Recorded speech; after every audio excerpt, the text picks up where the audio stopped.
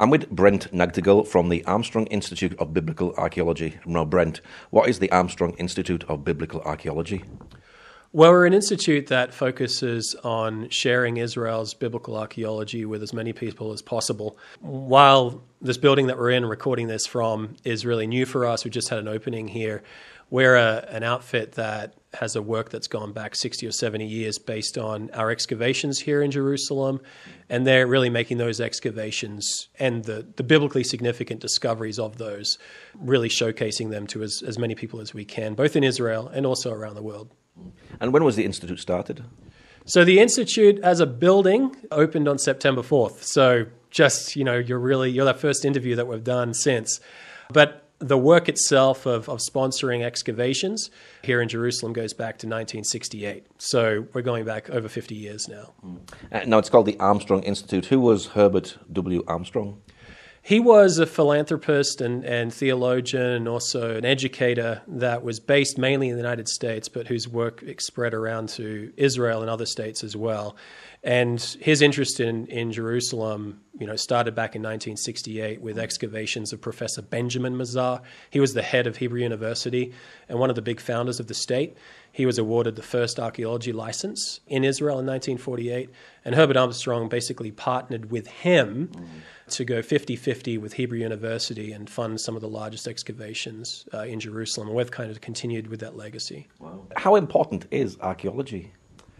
Well, that's a huge question. I think understanding the past is critical to understanding where human beings have been and where we can go, learn the lessons from the past, of course, to make sure that the course of now decision-making is good today.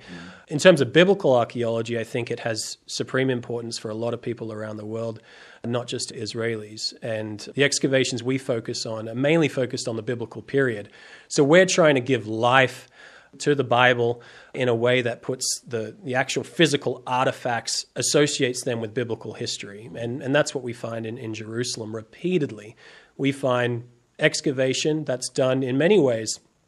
It's in a scientific manner that is separate from the biblical text, and yet we find it very much correlating with the history we all read in the Bible. Are many of the finds proving that the Bible is correct?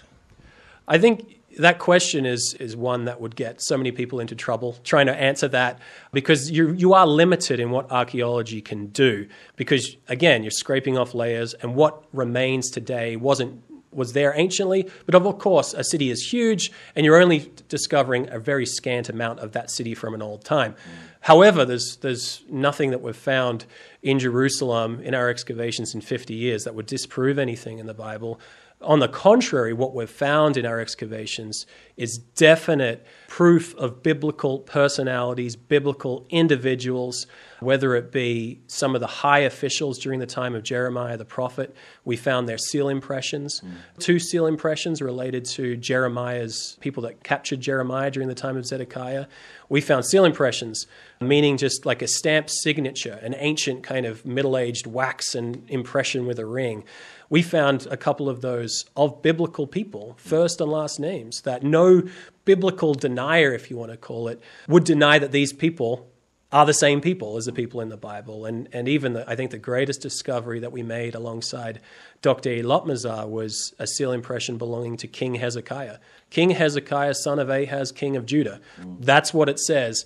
And it was found, in archaeological terms, in the right context. So we were digging down all through these layers for the past 2,700 years. We get to a layer that dates to King Hezekiah's time, and it's inside that layer that we find King Hezekiah's signature. And so the dating matches perfectly to him. And again, I mean, the debate over whether the Bible is accurate or not will continue to rage, I'm sure, because with evidence or without evidence. However, here we are 2,700 years ago and in Jerusalem, and we're finding the king that the Bible says lived here. That must be exciting. Yes. Most of our excavations, or all of our excavations, have happened here in Jerusalem, and repeatedly we find discoveries that match up with the biblical text. And so people could get jealous of that, or in some ways be like, well, how is it that it's possible that you keep on finding, material remains and stuff from the biblical period or from biblical personalities? And my response is always, we're digging in Jerusalem. Yeah. And this is where a lot of the Bible story from the time of David onwards is set. And so biblical history played out in Jerusalem. You dig down low enough and you're going to find discoveries from, again, the biblical people that lived here in this spot. Now, you also sponsor archaeological excavations in Jerusalem. Tell us a bit more about them. Where are you actually digging? So there's ancient Jerusalem is, if people are aware of Jerusalem geography, you've got the old city of Jerusalem. That's a city that existed, the walls of that city from Ottoman times. So they're about 500 years old. Most of the ancient part of Jerusalem, the period from the Bible, is further south of those old cities in a place known today as the City of David. They've kind of re-given the ancient name to the Jerusalem as was given to it by David. He called the city of David when he conquered it. And so we're excavating this area that is south of the southern wall of the Temple Mount, the south of the Haram al-Sharif where Al-Aqsa Mosque is, about 60 meters south of that, just north of the City of David. And this is the royal ancient acropolis of biblical Jerusalem, where all the kings and the priests, very close to where they would have lived and worked, and the prophets, it's right here where we're excavating. What sort of things are you actually finding there in the City of David? So right here, just north of the City of David, just before you get to the southern wall of the Temple Mount, this is where we have found, going down deep enough, built on bedrock, massive construction from the time period of King Solomon, which is what you'd expect to find based on the Bible. It talks about Solomon building the city out from where David inhabited. So we're finding big city walls, found, going back to Eilat Mazar's digs there, a gatehouse from that period, an entrance to biblical Jerusalem. And inside the buildings associated that, we find small finds, really small artifacts like these seal impressions. The Hezekiah seal impression was found there. Our latest excavation actually just completed 3 weeks ago. We were digging there with Professor Uzi Lievner. He's the head of the Archaeology Institute at Hebrew University. And it was just a month-long excavation. And on that excavation, we were in the time period of Jesus from 2,000 years ago. And we uncovered the destruction layer of Jerusalem in 70 AD. And people will be very familiar with that when Jerusalem was destroyed by the Romans, culminating the Great Revolt. And inside that destruction layer, we have massive stones that were fallen down from the building itself, burn, charcoal. And we found these really important coins, actually, that were in the destruction as well. These are coins that are called revolt coins. Specifically, they were from the 4th year of the revolt. This is the final year of the Jewish rebellion against the Romans. And they were minting coins all the way up to this time in Jerusalem. And so to find a coin that was minted that very year that Jerusalem was destroyed inside the destruction of Jerusalem, for us it was amazing. And even for the director of the excavation, Professor Uzi Lievner of Hebrew University, it was amazing for him. He's excavated for 20 years up in the Galilee region in the north. This was his first dig in Jerusalem. And for him to find the destruction of Jerusalem was amazing. And these coins really helped definite dating, provide definite dating of this destruction. It was electrifying for him, as he called it. Do you go out and personally dig yourself, and have you found anything? Yes. I've been digging in Jerusalem since 2006. Was my first season in the Palace of David excavation with Eilat Mazar, the late Eilat Mazar. I was just a regular volunteer back then, student volunteer, and so I found everything from potsherds to pieces of glass, pieces of metal, arrowheads from the Babylonian attacks. I've found these seal impressions in the field as well. I haven't found somebody with a biblical name on it personally just yet, but hopefully in the future something like that comes up.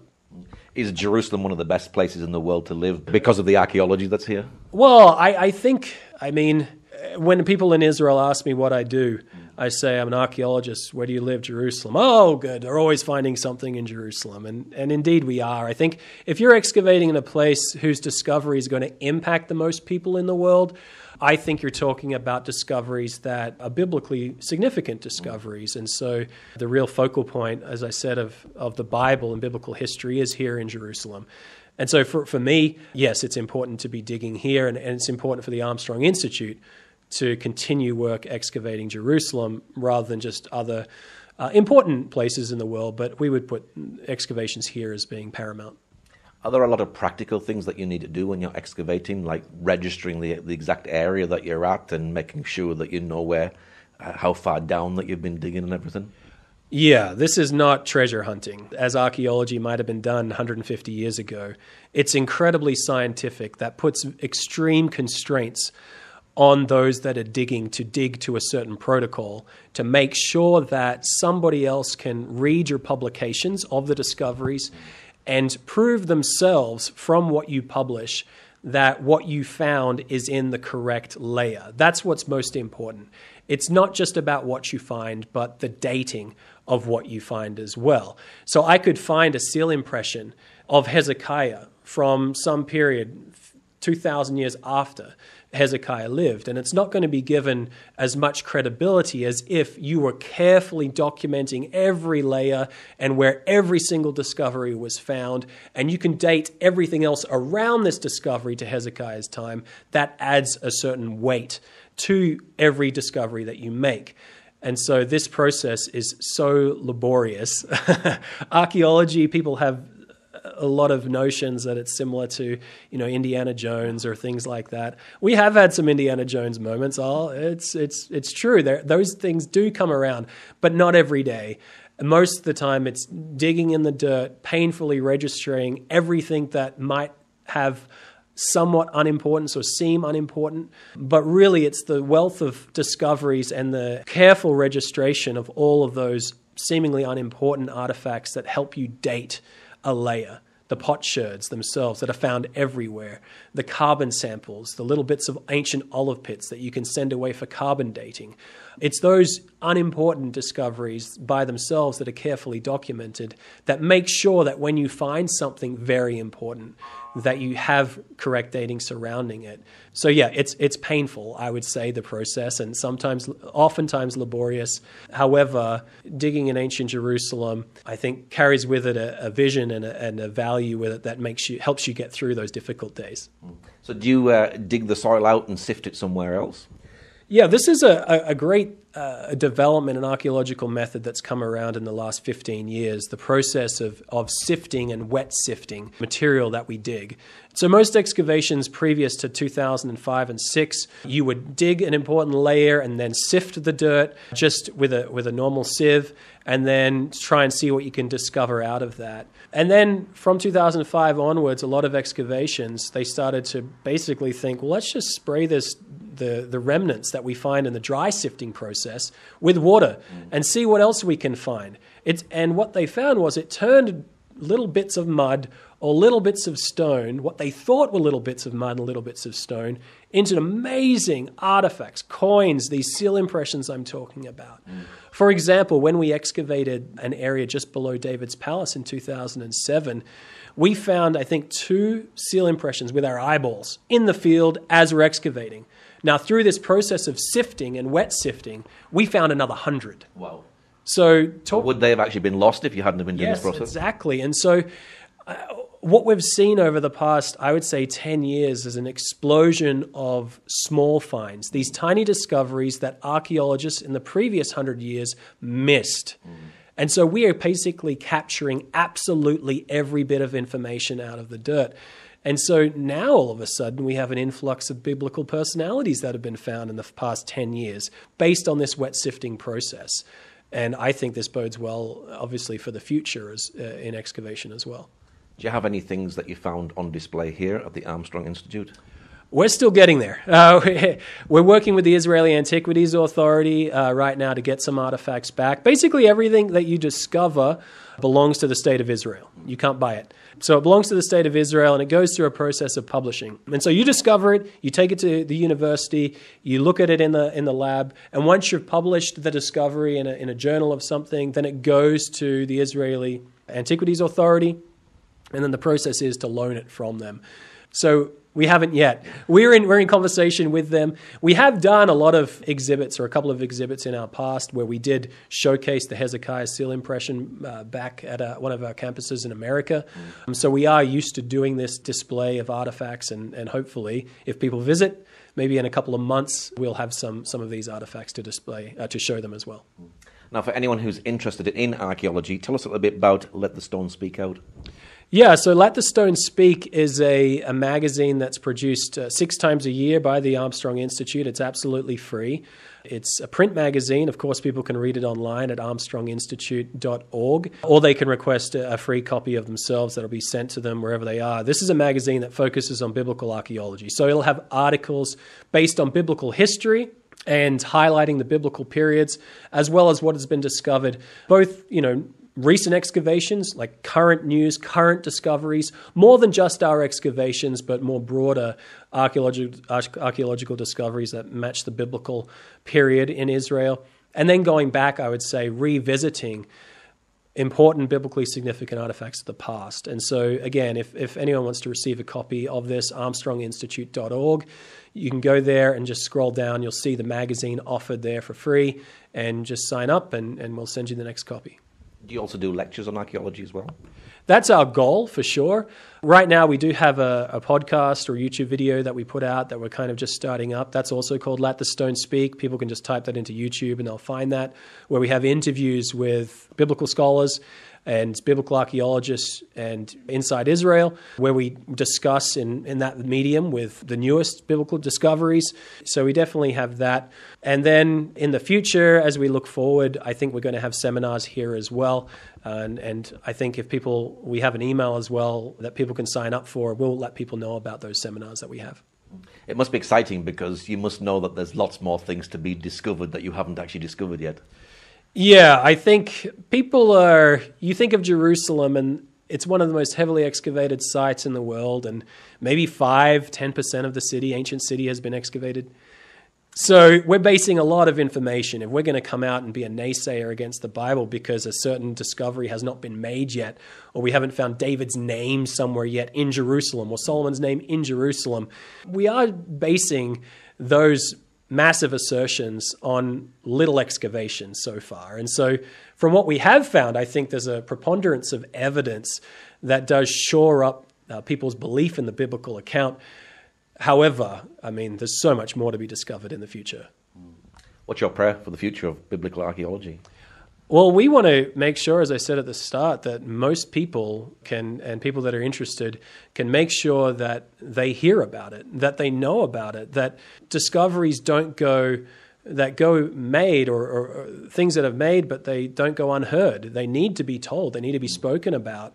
I think that carries a message for people of not just supporting biblical history, but hope as well for the future. And it really does bring the biblical history and what the prophets talked about to light. It shows that what they were doing, what the messages they were giving, they're based in fact. We find their existence through archaeology, and so it's got a hopeful message to it as well. What's your website and Facebook page for people who'd like to know more? Everything can be accessed from our website, armstronginstitute.org. Again, on the site, we have access to our email that we will basically send you an email every time we have new content on the website. That means a new article featuring biblical archaeology. The email probably comes out 2 or 3 times per week. Of course, we're accessible on Facebook just by writing Armstrong Institute as well. But I think the email is probably the best way of making sure that you don't miss anything from us. Okay, Brent, thank you very much. Thank you very much, Paul.